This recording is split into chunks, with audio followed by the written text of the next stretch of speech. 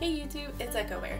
So, as most of you have probably noticed by now, I look a little different. And guess why? It's Halloween! So this week, I'm going to be reviewing apps that are all Halloween themed. Yay! So for the rest of this week, you're going to have Skeleton Echo, looking all spooky and stuff. So, same format as all my other reviews, I'm just going to look a little spooky. So yay, let's get started. The first app I want to talk about for this week's set of app reviews is Dark Meadow The Pact, made by Phosphor Games Studio LLC. And of course, this is serious stuff, so we always need the serious glasses even if we are spooky. Even though you can hardly tell they're on now. Oops. A dark fairy tale of intrigue and mystery where the sins of the past must be paid for. So sets the stage for the Dark Meadow, a visually stunning world of deep exploration, gripping story, and heart-racing combat, created in the unrivaled power of the Unreal Engine 3. You wake in a hospital uncertain of how you arrived there or why. An old man warns of a beautiful witch whose minions roll in the halls seeking the living. It's only when the witch is destroyed that you will be released from this unrelenting torment. Using fun and intuitive, fully gesture-based controls, you explore the decaying ruins of Montclair Hospital, armed with your crossbow for long-range combat as well as your sword for up-close and personal melee battles. And it features visually stunning, photorealistic world built in the Unreal 3 engine, a mature plot stylized for a dark, modern fairy tale with bizarre twists and turns. In-world storytelling and quality acting, gesture-based action, crossbow ranged in combat with pullback and fire mechanics, slashing melee combat with dodging, blocking, and combos. Available in English, French, German, Spanish, Japanese, Korean, Italian, Simplified, Chinese, Russian, Brazilian, and Portuguese languages. So the first thing I want to talk about with this game is just how visually stunning it is.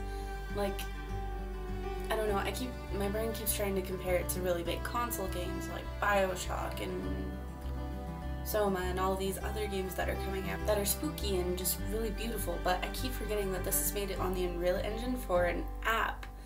Like, this is like almost a AAA level style of game that's made for an iPhone. That seems crazy to me. It's really beautiful and gorgeous. Like, the graphics rival Amnesia: The Dark Descent in the style of it being a little decrepit, but it's still really visually just gorgeous. Now, it is a scary game, so I'm gonna judge it on scary game stuff. It's definitely, it's not a survival horror game because you're super freaking overpowered, and it's like, you know when things are coming at you because it'll stop you and turn you around and make you fight it. So it's more of just like a hack and slash kind of game, which isn't necessarily a bad thing. There's plenty of survival horror out there, but this one works better for the iPhone because you can fight back. Running away using iPhone mechanics would be really hard, so standing your ground and fighting with your sword and crossbow is your best bet, which works really wonderfully for this game. And while I'm talking about the game mechanics, as I said earlier during serious time, there are two ways of attacking. Range stuff with your crossbow, which you actually drag your finger back on your iPhone like you're pulling back on the drawstring to shoot.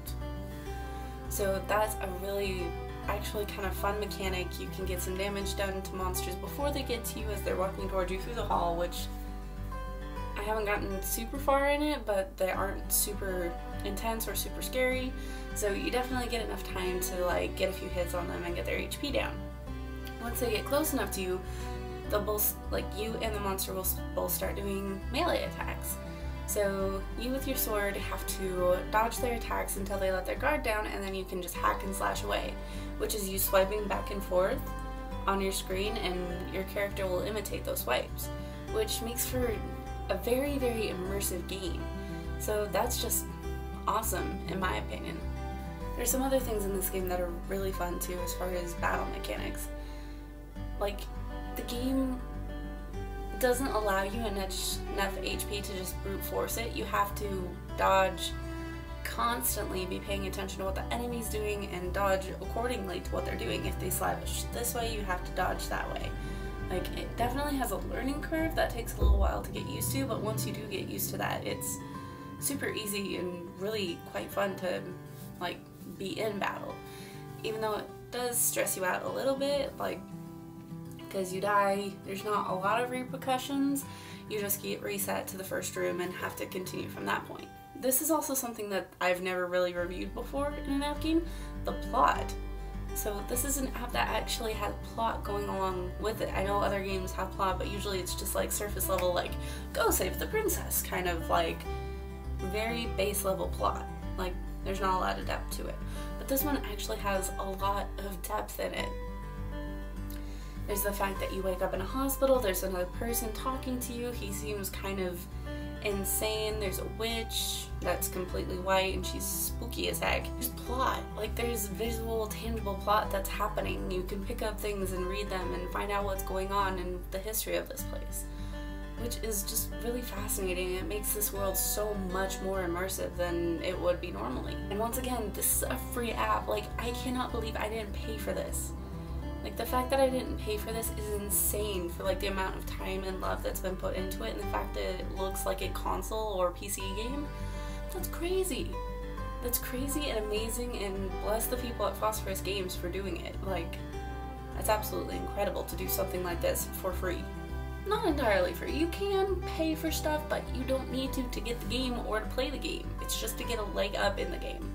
So literally, like, it's absolutely amazing that they did it this way, because something at this quality I would have paid for. I got a little off topic there, but within the plot you have the other person that's trapped in this hospital with you. At first he seems really intelligent and like he's genuinely there to help you, like your little navvy. But as the game goes on, he starts getting more sinister and more crazy, and it's like you're not ever 100% sure if he's really on your side or just using you. And I haven't finished the game yet, so I don't know how it turns out, but I'm really quite interested to see how it turns out and if I even get out of this game alive. I think that's another reason why this game is just so fascinating. It's like, it's really deep and it gets you into it, and you're like involved in what the characters are doing, and like you want your characters to survive, which is like essential in a horror game, because like there are some where you could just care less and then the whole motivation of the game just goes out the window and it's pointless. But this one, you genuinely care about your character like going free and getting out, because like it's not only you that's suffering, it's someone else, and you're not sure if they mean the best for you or not. And another thing that just adds to this is just the atmospheric like feeling of the game. It's just really immersive and really well done sound effects. Like, nothing stands out, nothing sounds like bottled sound effects kind of thing. It just sounds like really natural ambience that's happening around you.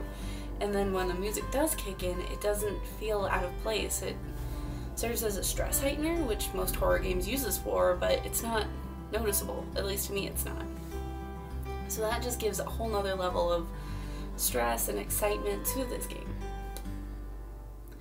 The enemy designs are wonderful. Like, this whole game is just beautiful. It's pretty creative. I mean, there's like a set of monsters with slight changes that happen to them, but they're all like really intricately and weirdly designed that makes them like not overly creepy, but just enough that it's disturbing and you feel concerned, much like some of you may feel with how I look lately. Anyway, so for my Halloween review, this is definitely something you want to check out, guys. Like, 100%, I totally endorse this game. I want people to go play it. It's amazing. So definitely check out this game. Once again, it's called The Dark Meadow. It's made by Phosphorus Games. Please go check it out. Seriously, it's so much fun. It's really creepy. There's nothing really jump scary. It's more just an intense, like, heightened, like, survival type thing. So take my word for it or not, go check it out. It's a lot of fun and definitely there at the top of video games that I've reviewed. So definitely check it out. It's so much fun and I recommend it to like everyone. Except for maybe small children. It may be a little freaky, but otherwise, go check it out, go play it, go have fun. I rambled on long enough, so thank you guys so much for watching. Make sure to like and comment down below, hit subscribe. Let me know what you think of my freaky face makeup down in the comments. I'm actually kind of curious if you guys want to see a makeup tutorial on how I did this and how I'm gonna do my other Halloween costume, which is gonna be robot makeup, let me know, and like email, Facebook, Twitter, whatever. But thank you guys so much for watching. Bye!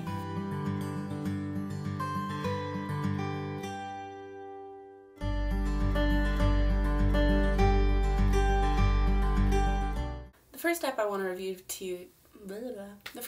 review